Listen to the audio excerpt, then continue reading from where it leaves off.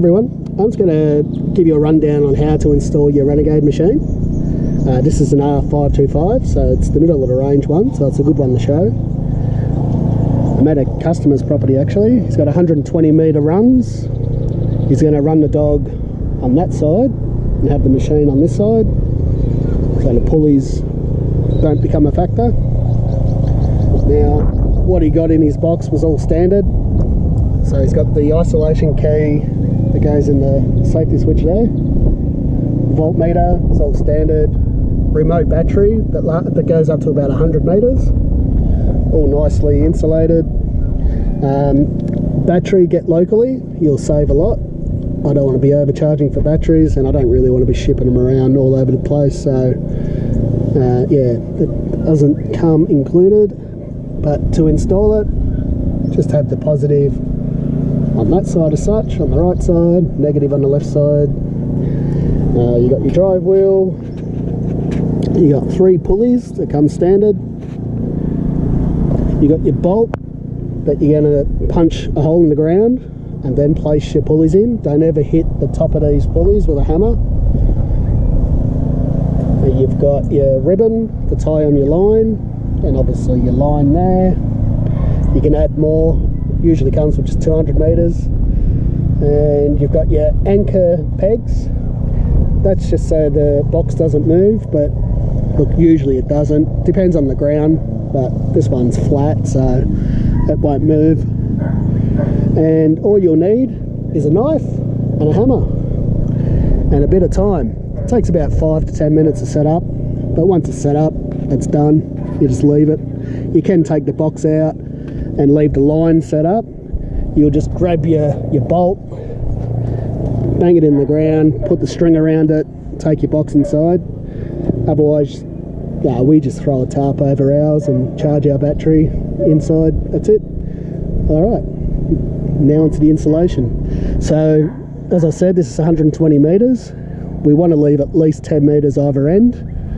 So, I'll mark that out and I'll show you the next bit.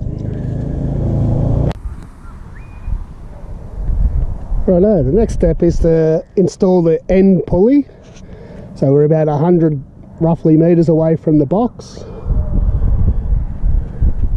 And again, we're going to use this bolt to punch a hole. It's fairly soft anyway. You want to go about as long as the shaft.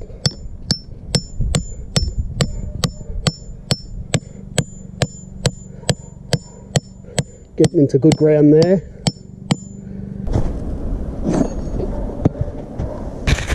Pull it out as such.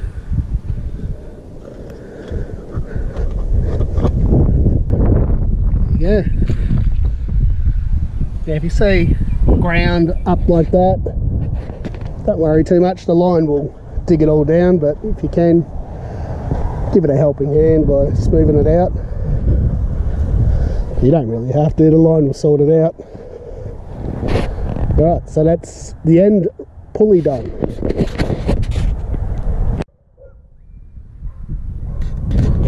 Alright, now you want to install the string line. It's a good idea to start up at the drive end. Now what you want to do is just tie the string around the wheel there, and then run it out all the way to the end roller.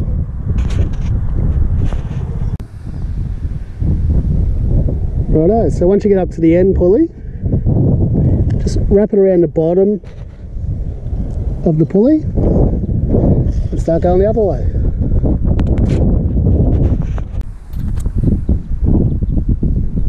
So when you need to join the line, obviously just tie a knot, and this is where you end up placing your lure or your ribbon.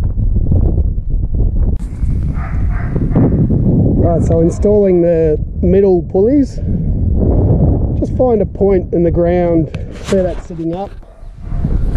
You want to find a point where it's touching the ground. That's always a good place to start. You can always move and adjust them until you get it right, because the only thing that will slow the line down is obviously friction on the ground. You can see it's nice and high here and low up here. So it's a good place to start, and just adjust it as you go.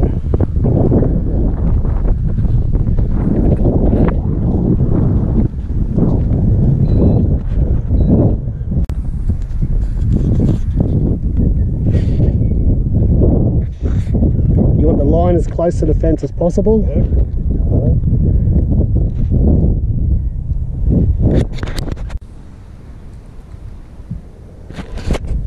So now back at the end pulley, you want to pull the string around.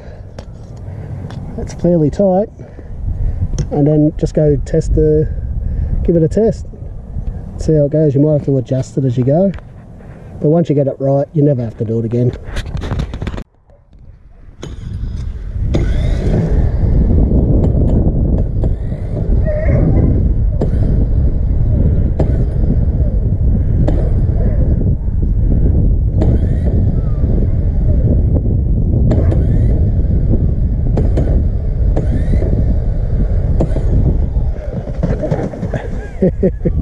Good girl.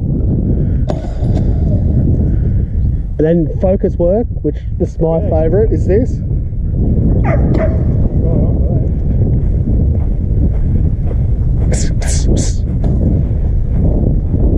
Now this is a rearer from the customer's yards. So obviously first time on this.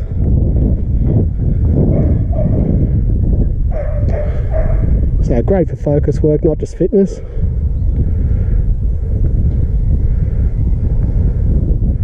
Bring it back for her.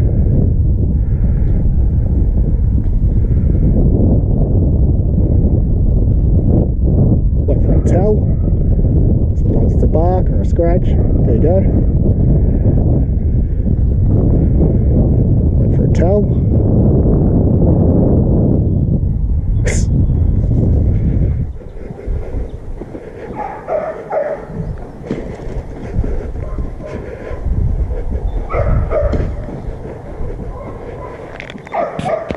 Good girl. That'll do it for a month. Good job. Good job. Right, so a good spot to stand when you're running your dogs,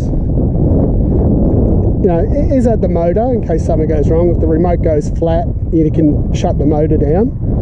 But if you're confident your battery and your remote is all good, then a great spot to stand is halfway. You can see exactly where the lure is. Now this obviously depends on your setup too, but on this typical setup, which are sprint lanes, about 100 metres, about halfway is good. So then you can see where the lure is and where the dog is.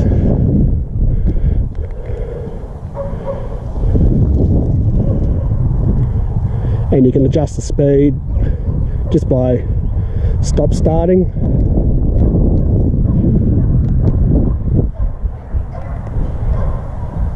And flat out if you want. I want a dog that quick.